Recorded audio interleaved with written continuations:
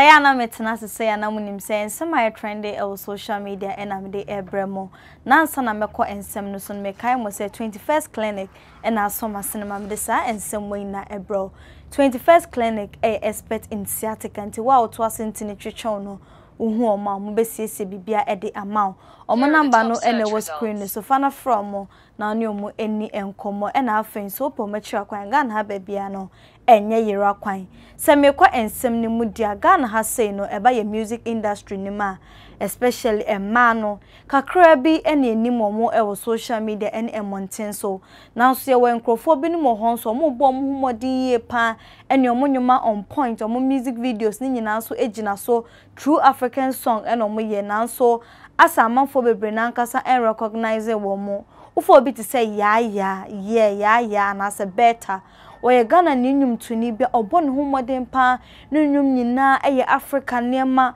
odon ho nnwum chese ni music videos na so eye kama na so emse support no bebre na nkasa en free Ghana for ho emfa ma Yaa Yaa nso ye obi a nye nansia na oba industry ni mosimu ache way back 2009 na waye nnwuma be sesemre amafo bebre na nkasa bo mudin kwa na omo nheda ennim no by a music industry na nipa kakra se dem di kan fa when the she afia sefa fida rhymes ni eno baroni mu dia yenim omo na amafo nsem so mo kan se sankrofo bi se yenim omo no bebre na enye sebe omo nyum na yate wa bonten bo ombe roro mo social media no mo ye niema bi no mo trend ni ade enenam so ema amafo edi hu omo na Mcbrown ekoye interview Asase radio ne na ashoko na ashoko bisa say show bi ti say Yaa Yaa Ghana say no yempushi no oni support na dodo na nti no e de afutuo no de be ma no sene be ya o kine bi onkas o yempushi me ntimi kororo me ho anase mpo me kodi obi atem e de akọ trendy na matunifo so no de adwumaden oye adwumaden asadan ya da so wo ho anase e da asabu ankrofo ebetumi ehun no osi su no sa time no na camera ni ho na bibia ni ho se social media na enyi din kese ne ofa phone esi wani matwa picture na so nude photos e dey to social media so do to Yaa Yaa for say juma na wodi no onkosoa endi yenti na na ma emre na me buy beto aso. I've given Yaa 2 big opportunities like platforms on my cooking show Mcbrown's Kitchen. I had a full hour, 1 hour with Yaa Yaa. We spoke, we cooked, we ate, and all the support I can give a woman, I mean, a young sister. Speaking of which, I think I saw. Was she on United Showbiz as well? Twice. Yes. I saw her on United Showbiz. Back 2 times, and to have 2 hours with Yaa Yaa, 2.5 hours, performing over 30 minutes on something with a live band that regularly we don't get to see. Exactly. A music video. No correct. You could see her talent and all that. And yes. I don't feel guilty on this angle. I feel like I have. You've done your bit. Yes. The question I'm person maybe on the say. Or no, Abahada, my interview neda, and I'm maybe saying say. If you would advise young people coming up who want to be popular, who are talented, like what would you tell them? No, catch me say. One thing she struggles with is like Osheni and for social media and for trendy. On where talented though, but nyomana yanko for you know. On him say she doesn't have to do those things to trend. She feels like her talent should be able to push it. So when I saw, and I agree with her. So when I saw her 3 Music Women's Brand performance, I say, wow.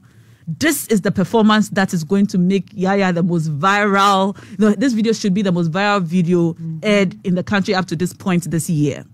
But no cry woman say, what share views now? I send Akufo and shut down pushing on. Now you know guilty. Me cry man share until I'll can say, why am I not getting the recognition that I need? In the same same way.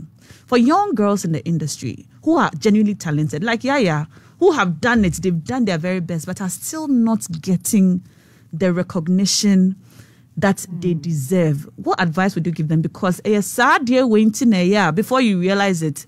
Now, you maybe was social media just to go viral. Now, let me be real here. Won't say. During my time, perhaps you remember me and you, we chill before, right? Perhaps you saw a breathful. So said a guy. Oh, like was he watching? Oh yes. During my time, there were nothing like social media. There were nothing like you have your phone that you can even think of creating your own content. There were no platforms like that. So our talent came to play. Yeah. people got to recognize us through our talent because I've near ton seeding into we are there. Ube home Friday will feel or Saturday before between Friday and Monday there. Ube me back. And our movies were just out plenty. This era, Yaa Yaa mo era yi. O talent and kwa be ye juma. Mpesa me kan sempi ebe obeche. You'll be given the necessary recognition. A woman say, "Obi beka so Yaa Yaa anybody I'll bet work it and I'll be you say." But Yaa Yaa is a fine woman who dresses so well. Yes, very beautiful.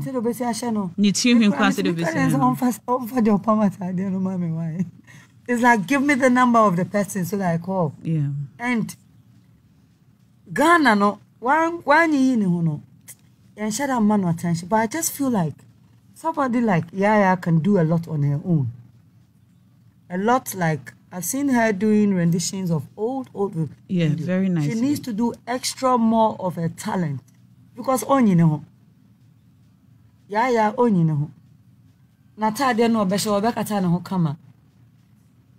One thing I know about Yaa Yaa, so believe in tradition, kakra. Yes. If you look at her talents and her tradition, kakra na. The me catch no say. In the personal life, not in a bad way. Your personal life, no. Be who you are, like you are. But for your craft, you need to exaggerate. She needs to do more in her videos. Inti baby, the person who kakra no amo kakra no ma. Na shoko, I can't do man no. You can't lie. What I say, baby also call a little new who say you, but do extra than you do, so that a whole the people will know that you're trying to tell a story. And it is you. Okay. But you can't come to a national course program, personal life. This is where you come to market another tool of marketing yourself. No, I should bikini abaha. Okay. But you can wear bikini even in the bush, depending on how. Who can was someone? So that no, watch ready. Yes, we pay see who kakra. And you'll be on the poor barnet. And you'll be on the poor back or call. And then you'll be on a poor baton to would you there or would you when you be and your own pennies or who say you are telling a story because she's full of stories, her videos and everything. Yeah. Into where they are, I mean it. The 2 foot is a sister thing. And some way and anama ede atudwana and some day a be hon be brain answer na metwas na me kai mo say Anas Boy Enterprise omonso e ka ho bi no mo so masene e ma me de sa adwuma de we nyina ebre mo na Anas Boy de omo ya ne se enei no yemfa plywood enye edan soro se mo de aye ceiling there be POP ceiling e na abaso de bia me ka we a farm boy na pese we de mo nye fede ko hu Anas Boy oba be siese honum e de ama mo ye POP cement and afen so mo POP fiber, POP ceiling and afen so POP plasterboard installation ni nyina no hu Anas Boy mo be ye e de ama mo obi bekas o sane man o ya ne bo e be ye de intimiska me de be ye obetimini Anas Boy ayen hwehwe ho na watuamu 70% based on the agreement na mobekon owia na o de 30% no so asoso be hu Anas Boy e wo Tantra Hills opposite ICGC Church and afen so Pokuase Awoshi Canada Junction omona ba no so ene wo screen so fana from na ne mu eni ensan so yeda so a ejina Yaa Yaa ensemi ho na Yebeka ya na nsenya Grammys eba so ene Ghana mafo trolley artist omo ha yie pa ebeda ne banta e wo social media na Mzgee ebeka nsem bi e de fa ho ne nyina na oka e de ama Yaa Yaa obeka se yenhwe de wa Ghana for e praise Bena Boy omo bo na baso se an performance na okwe wo Grammys no waye ni yie eteso o abaso bode de wo jibo trendy e wo to da pa yie na Yaa Yaa nso ye obi a the performance of quite 3 music women awards be no just obi ni ho obo na ba so want to obi e kan ho asem want to obi e blog aya sa de na aya na asefem me read Mzgee post no e de amam na me wi a e beto so e Ghana see the way we are posting Bennett's performance almost immediately, but Yaa Yaa had to rant or cry for us to notice her performance at the 3 Music Women's branch. Let me be going why. my mouth will bring me wahala as usual. Naturally, so when soon and summer Mzgee try ya nyina or kase Ghana de Yaa Yaa born homode or ye nyompa non so support no eni honom ye nyina ye nim say onkrofo honom a social media no mabaso nye say bi omunyuma bi omoye so mudi obi atem omororo mo ho controversies ahodo na mo trend ye na enkrofo mo ye adwuma pa ne de ye nhida ehu omo okoka aya na ebi mu smon beka ne say oh bia na bloggers no mum post your mo bloggers no mum push your mo na say onkrofo bo honom ye push your mo so still Ghana for no enyo imagine say omo so mumu enti the females no more industry nim de bia no support na no mo de support Yaa Yaa no mo kasa Ghana for mo ntwamani enhwe Yaa Yaa na mo support every so no so a musician great musician pa ba no song songwriting any vocalist or ya de say Adina Mantino support be se fata no yemfa emma no and some way and aba to jam de nyina abramo fro bia ba mesan so e de abramo medin